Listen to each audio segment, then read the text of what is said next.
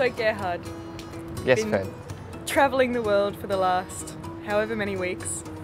You're not quite finished yet. Not quite. Still a few more interviews to go in a few more countries. But in order to get a sense of what you've been picking up along the way, I'd like to start by asking you a question that you've been inflicting on everyone else. What is anthropology, Gerhard? In a nutshell? Yes. You have one sentence. One sentence? Mm-hmm. All right. See how hard it is. For me, anthropology is the study of humanity in all its glory and not so much glory.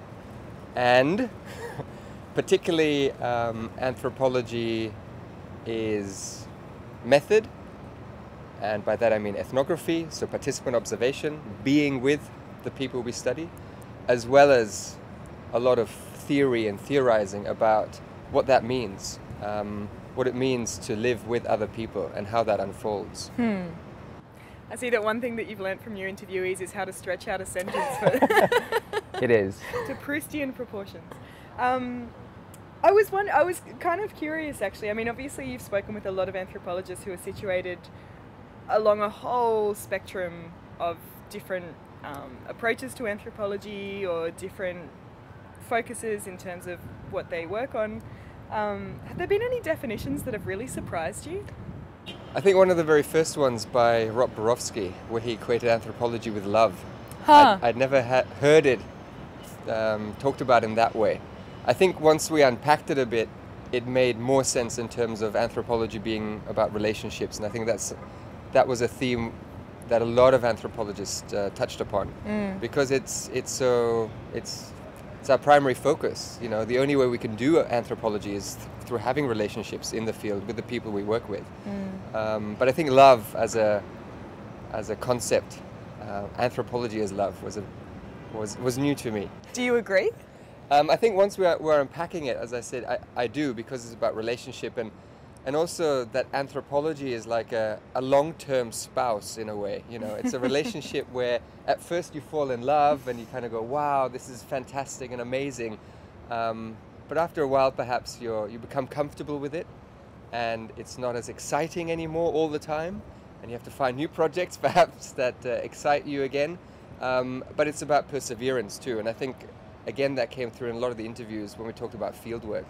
Fieldwork is not just the fantasy, you know, of going some other place that's exoticized often, in terms of it's very different, and being with different people and exploring, and it's not always great. Fieldwork is often very boring. You know, in the evening you come back to your room, you have to transcribe and write up the notes and think about what you learnt today, and it can be a very lonely experience too. You don't always connect and have those relationships straight away. It takes some time. So yeah, I think, you know, unpacking it in that way, it is like a long-term relationship that all anthropologists, I think, have with the discipline and with their field site. Has this tour put the spark back in your relationship with anthropology? I think it's certainly reinvigorated my love for what we do, and to also highlight how privileged we are to be able to do it. So, in terms of what you've been finding out about the scope of anthropology, why do you think it's important that people engage with such a broad swathe of different approaches to anthropology, as opposed to, I mean, you've designed this course in a particular way, right? Like you're looking at a whole bunch of different angles, different perspectives, different viewpoints. Why do you think it's important to go for that breadth in this course? Because I think anthropology in particular is quite prone to, let's say, insular thinking at times. Because we work in depth in a particular place, it's often very easy to sort of see that place as one's second world, if you like, and see everything through the prism of that place. But actually anthropology, as I mentioned, is about a breadth of issues, of human experiences. And so it's important to also include the breadth of the anthropology discipline and how people do it, from the scientific to the very literary-based humanities vein. So, you know, from the novelist to the scientist. And I think anthropology, one of the great strengths of anthropology is that it encompasses all these different methodologies and also different experiences, not just of the people we study, but also of the anthropologists themselves. So maybe if you just want to talk us through this course a bit, like if I was to enroll knowing nothing about it, never having done anthropology before, what would I find? You would find my interpretation of the breadth of anthropology, which is a particular point of view, I guess. But this course we've designed into 3 modules. The first one is about Anthropology 101. It's designed to tell people or give people an idea who don't have a background in anthropology. You know, what is anthropology? And that's one of the questions we've asked lots of different anthropologists. What do they think it is, and how is it done by anthropologists? And that relates to the second aspect of the course, where we follow anthropologists from the University of Queensland into the field and actually document fieldwork. How do anthropologists do what they do? How do they relate to the people that they work with?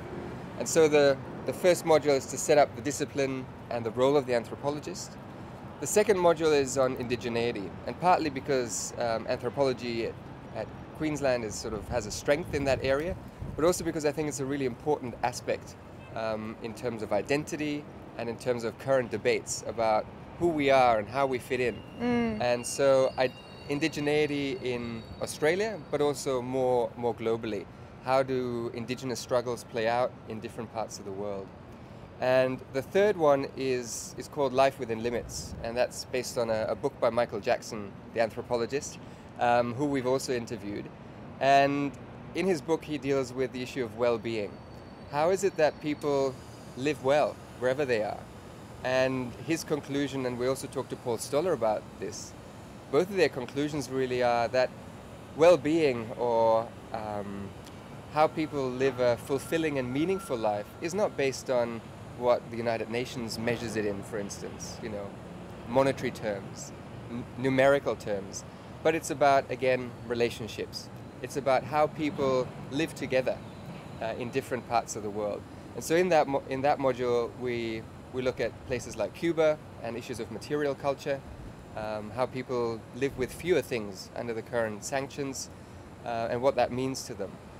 We're going to Chile to work with Sally Babbage on water scarcity in the Atacama Desert, and how mining companies who've come in are dealing with that, and indigenous people, the conflicts that arise and the possible solutions that also arise. And then my own work on refugees in Malaysia, again highlighting how people can actually make a life for themselves under very difficult circumstances.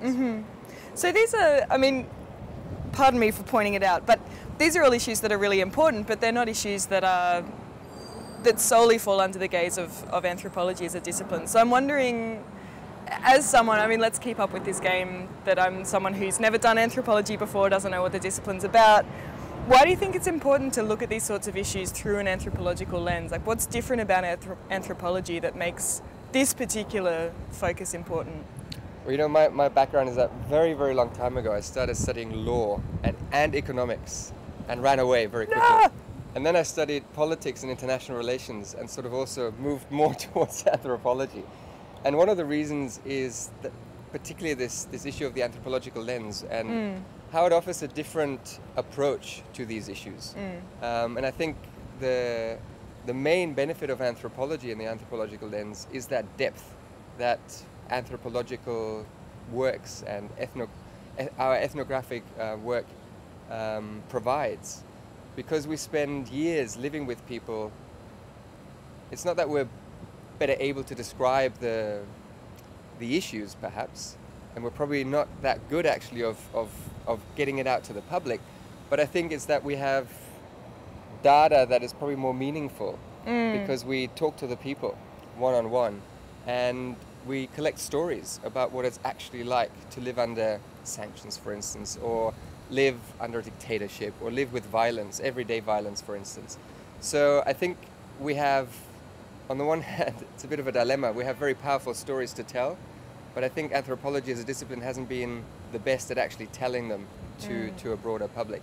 And this course is hopefully one way of getting some of those stories out. What are you looking forward to in the rest of the trip? We haven't gone to Cuba and Chile yet, so that's something. I haven't been to both of those countries. But actually these past 2 weeks, just interviewing fellow anthropologists has been really, really interesting. And a great experience to actually ask the people that we read all the time interesting questions about what it is that got them into anthropology, what it is that keeps them in anthropology, and ask precisely the questions you just asked me. If I was to enrol in the course, ideally for you, once I'd gotten to the end of this course, what do you reckon is the main thing that you would have liked for me to have learnt? I think the main thing is to reflect more and think more. The tagline is challenge your view, and I think that's essentially it. One key issue in anthropology is the issue of reflexivity. That when the anthropologist goes out into their field, to try and leave behind the cultural baggage they've brought with them. And that's impossible. But the process of thinking about the worldviews that we have, the cultural baggage we carry with us all the time, that process is really important. And it's the same when you're watching the news. To start thinking about what does that mean? Why am I thinking about it in this way? That's really the first step, I think, in reimagining the way we relate to the world and other people. How has anthropology changed the way that you relate to that? I mean, I know that that's a really big question, but I think it's interesting. I think one thing is it's taught me more empathy with others, and it's one of those things of learning about a completely different way of living. That naturally opens one's eyes to other experiences. And you know, my first work was working within a different religious context, and I wasn't very religious before, but it opened my eyes in terms of how people see the world and the world around them in very different ways, and how there's no, you know, it's again something we've talked about throughout the course, the issue of cultural relativism. To think about other ways of seeing the world as not being better or worse, but just to think about that there are other ways of seeing the world. Do you think that that's the sort of thing that can be learnt through academic study, or do you think that's more something that you have to learn in the field? Well, that's the good thing about anthropology. You do both. So I think it is in the end, it's all about practice, and even academic study is practice. So I think you can't really divorce one from the other, but certainly fieldwork is instrumental for how we do our work. So absolutely, it's about fieldwork.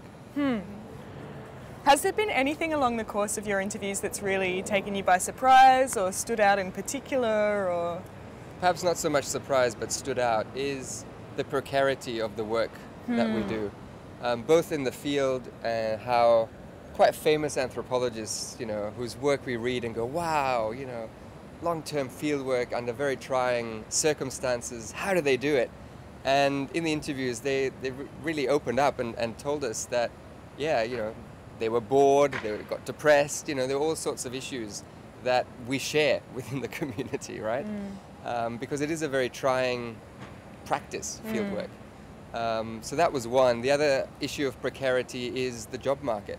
And I think it's come through, especially in the United States, of the education system at a tertiary, but at all levels really, is under intense stress at the moment. And we're feeling it, our students are feeling it, and I think it's putting a lot of pressure on what is often considered to be a sort of soft social science, you know, anthropology. And especially in the US, there was a lot of debate. I think the governor of Florida basically said it was a useless degree, and it's come out in some of these Forbes rankings as a bad degree to get into because of all the student debt that you incur.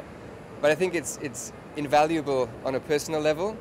But of course, you know, what sort of high-paying job are you going to get as an anthropologist? There actually are a lot of them, but people don't think about it, and I think they shouldn't think about it going in. You know, to study anthropology is not to set yourself up for a professional or a profession and earning lots of money. I think no anthropologist gets into the discipline for that reason. But the stress and the precarity of within the discipline, I think that was not shocking, but it was certainly, it took me by surprise. So In terms of the suite of interviews you've been doing and the sort of data and resources that you're pulling together as part of this course, I mean, this might well be a first, right? To pull together interviews with anthropologists from all different parts of the world under one umbrella course. So I'm wondering, what do you see as unique about this MOOC as a resource, you know, like as a body of information and interviews, as well as a course that people can do? I don't think it's not the first of its kind, I'll go I guess. on. I know. A little bit. But I think what is sort of unique is that the MOOC in itself is like a modern day textbook, if you like. And it's online, it's for free. And so once the course runs, people can take the course and be part of it, but it'll sit there as a resource going forward. The interviews are all a resource that are freely available on YouTube, that are part of the course, but also sit quite separate. And I think the whole MOOC experience for me has been about using this relatively new concept, the MOOC, which is actually based on a very age-old concept of just distance learning, now through the internet, but by broadening it and by creating new anthropology resources. There are already a suite of fantastic resources on the web, but I think what this course does is it ties things together. So it looks at a range of current world issues. Most of the anthropology courses that exist on edX or on other platforms are sort of more based on the four-field anthropology here in the US, archaeology, that includes archaeology, biological anthropology, evolution. So I think this is actually the first social anthropology course on edX. There are some others that focus more on psychological anthropology or other issues. But it brings together what anthropologists actually do, how they do it, and applies it to a couple of different world issues, and has created a whole raft of extra resources that anyone can use, and hopefully they will. I'd be curious to know, actually, I mean, here we are wandering around New York. Do you think that the fact that you're here in part as an anthropologist, does that affect the way that you wander around these kinds of global cities? I mean, New York, Boston, Hawaii, Malaysia, all of these places. I mean, is the experience of seeing these places for the first time different because of your background in anthropology?